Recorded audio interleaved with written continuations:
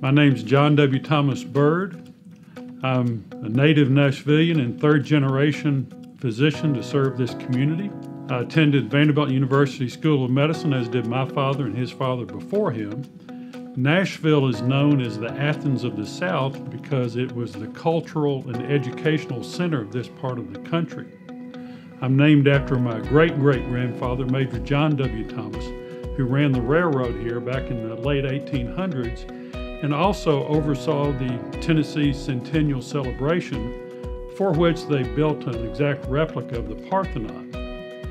In addition to country music, the Parthenon remains an emblem of our town, and you'll see the Parthenon in our logo.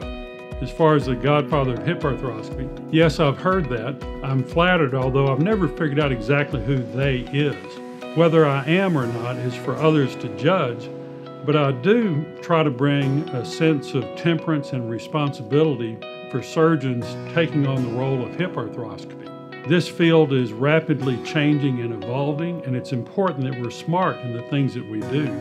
Unfortunately, we can't solve everyone's difficulties, and surgery is not always a fix. I performed my first arthroscopic hip procedure here in Nashville in 1990. There was a teenager with loose bone fragments in his hip.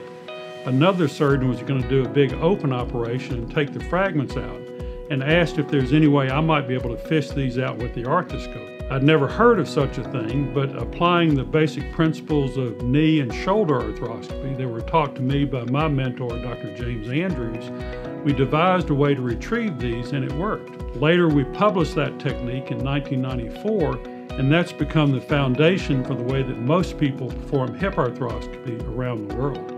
In the mid-1990s, I devised a set of instruments for reliably performing hip arthroscopy. It's based on a cannulated system, which simply means that we can put a small needle into the joint over which we can pass various instruments for performing the things that we want to do. Others have copied this set, but that basic set has remained the most popular used worldwide. As an aside, I've never profited a nickel from those instruments. When this field was in its infancy, I was just happy that someone would develop a set that I could use.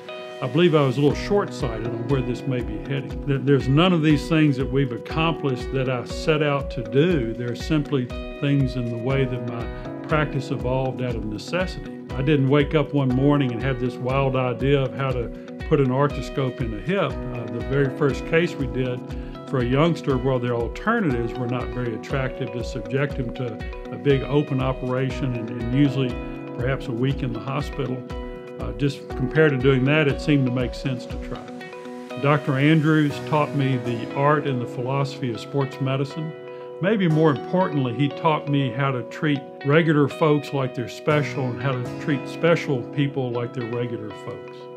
Looking after the Tennessee Titans is my weekend job. That's something I started in 1997. It really doesn't take that much of your practice. It really takes up your family time because it's the weekends, and my wife knows more about football than I ever would, and my family's really into it, and that's important as a team physician. Your family needs to be part of it because it's your family life that can suffer if you get too focused on it. Our organization is excellent and it treated my whole family like family for decades. I feel very blessed that we've had an opportunity to be able to look after complex and unusual hip disorders of all types. But those hips come attached to patients. They come attached to people who have their own lives that they're trying to live. So our level of care isn't just looking after the hip, but it's how that hip disorder affects that patient and that patient's life and everything around them. It's interesting because we have a lot of folks who fly in here on their private jets, and they spend more on jet fuel than they'll ever actually be spending here for their health care.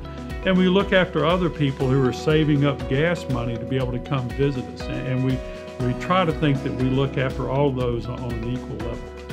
I can tell you that I've learned more from patients and their experiences and the things that they've taught me through the years than I probably have from a lot of lectures and from other surgeons around the world.